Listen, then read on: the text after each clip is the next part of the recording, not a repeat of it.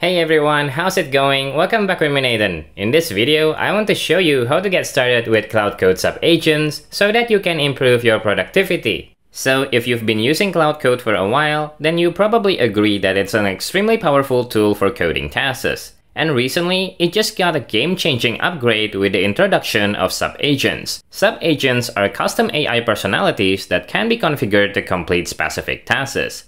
Each subagent comes with its own expertise and specific purpose. It uses its own context window separate from the main conversation, can be configured with specific tools it's allowed to use, and includes a custom system prompt that guides its behavior. This is very useful as it can reduce hallucination, improve context management, and more importantly, enables Claude Code to delegate tasks to the subagents, which work independently from the main conversation. Think of it like deploying a team of expert agents, each one handling different parts of your development workflow. One agent could manage Git repositories, while another could focus on debugging errors, and then another one could specialize in updating documentation when new features are completed. The key benefits of using subagents include preserving context to keep the main agent focused on high-level goals, fine-tune the agent so that it has higher success rates on designated tasks, reuse subagents as it can be used across different projects as well as different tasks that's shared across your team, and then control access as all subagents will have their own flexible permission settings. Okay, let me show you how to get started with Claude Code Subagents next.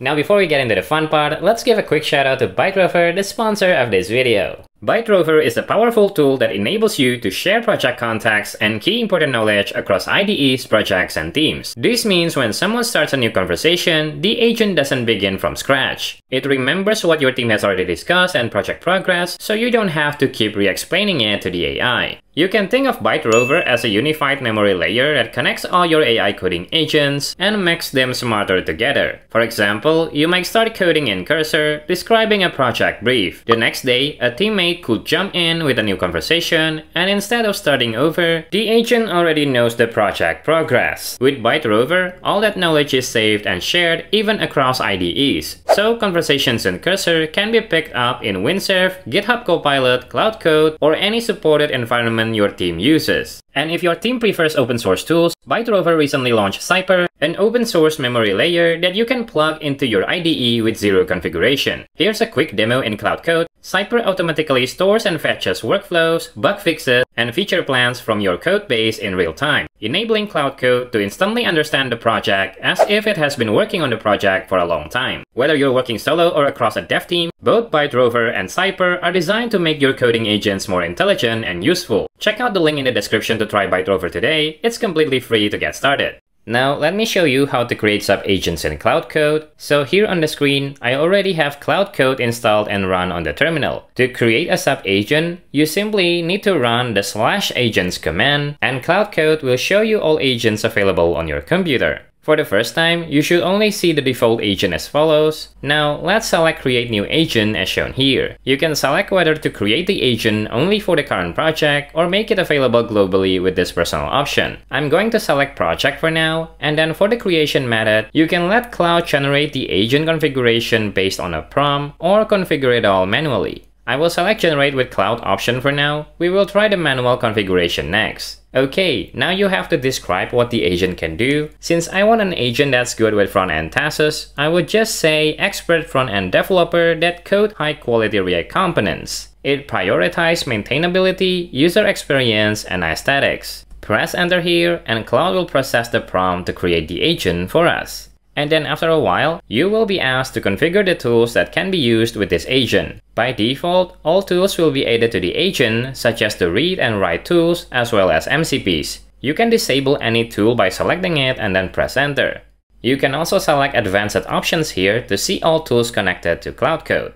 The list is too long here, and every time I press up or down, the screen goes to the bottom again. But basically, you can enable or disable each tool manually with the advanced options. I will just allow all tools for now, so let's continue to the next step. Now we can select the model to use with the agent, either Sonnet, Opus, or Haiku model. And you can also let it use the same agent as the main conversation. I will select Sonnet here, and now we can choose the background color for this agent. I suggest you just go from the first color to the last for all these agents. So since this is the first agent, just select red, and Claude Code will show all details about the agent and asks you to confirm or edit this agent description. I think this is all good, so let's press enter here. And now we have this React Component Builder agent listed in the agents menu. And yeah, that's how you create sub-agents in Claude Code. Next, we will run the sub-agent we just created, but first, let me show you the demo project that will be assigned to the agent.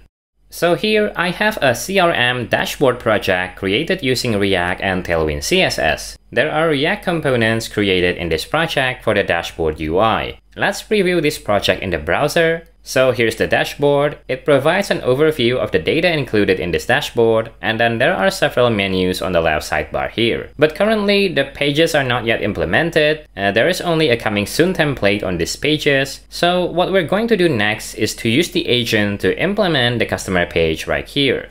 So back in Claude Code, let's ask it to use the React Builder to add the customer page to this project. The customer page should list all customers and then be able to add, update, delete, and view customer details. For CSS, just follow the existing component style. Press enter and then let Claude Code work on this request. And here, you can see that Claude Code will use the agent we just created to create the customer page. And then after a while, the React Component Builder agent will be active. We can see that it's marked with red color here. And so it will start processing the request. It will scan the existing project and then create a step-by-step to-do list to implement the customer page. So that's how you can call custom agents in Claude Code. I will skip a bit to when this generation is finished so that we can see the result.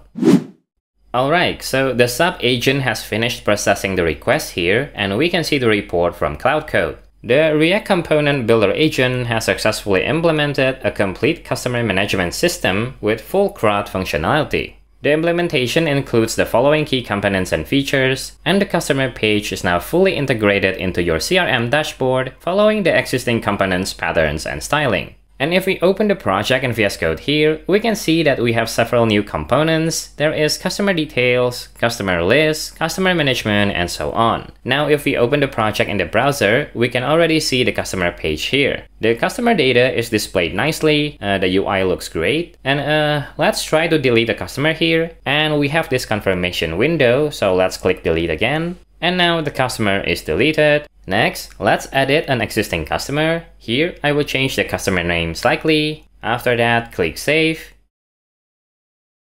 And now we can see the last name of this customer has been changed. Next, let's create a new customer. I will just put a fictional customer data here. And then just click the Add Customer button. And yeah, the customer is added.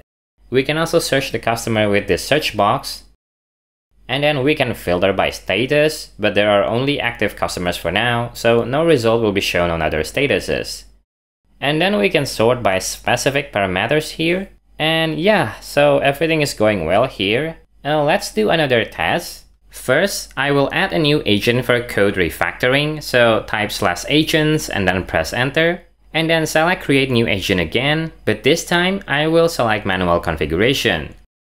Now we are asked to input the agent name, so I will enter Code Refactorer as the name, and then Claude will ask for the system prompt, so I will copy one of the agents provided by cloudcodeagents.com.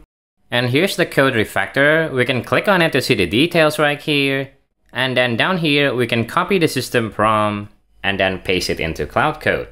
Next, there's the description to tell Claude Code when to run this agent. I will just say when users ask to refactor their code, and then tool selection here, just allow all again. And for the model, just use Sonnet again. Now for the background color, I will choose blue, and then review the agent details here, so just press enter. Now we have two agents configured in this project.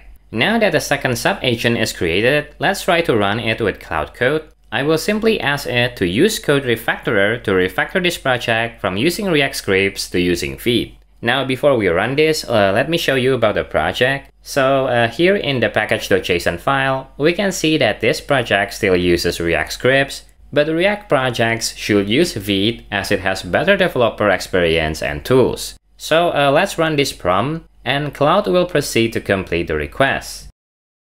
Wait, actually you can also run multiple agents at the same time with Claude Code. So let me show you how to do that. Cancel this request for now. And here I will revise the prompt to use code refactor to refactor the project and use React Builder to build the settings page. Press enter again here and then let it process the request for a while.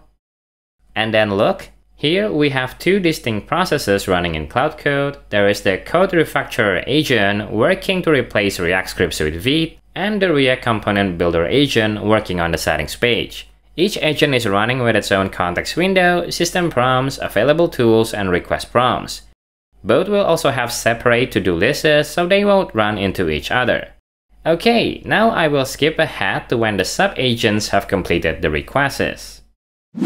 Alright, so here both sub-agents have completed their tasks. For the refactorer agent, it keeps repeating the npm run build command as it received an error. I will check the builds tab manually later, but the refactor has been completed. So if we open the project and then look at the package.json file, we can see that React scripts have been removed and Vite has been installed here. The settings page has also been implemented, as we can see the settings page component here. So let's run the server with npm run dev. Vite will now run the development server and we can see the project here. So here's the customer page, and then here's the settings page that has been created by the sub-agent. It looks very nice. We can search for specific settings, change user details, and configure integrations down here. So yeah, Claude Code can dispatch multiple sub-agents in the background to complete multiple tasks at the same time. If you like this video and would love to support the channel, you can consider donating to my channel through the Super Thanks option below. Or you can consider joining my YouTube membership, where you can use this channel's emojis, get early access to new videos, plus a lot more.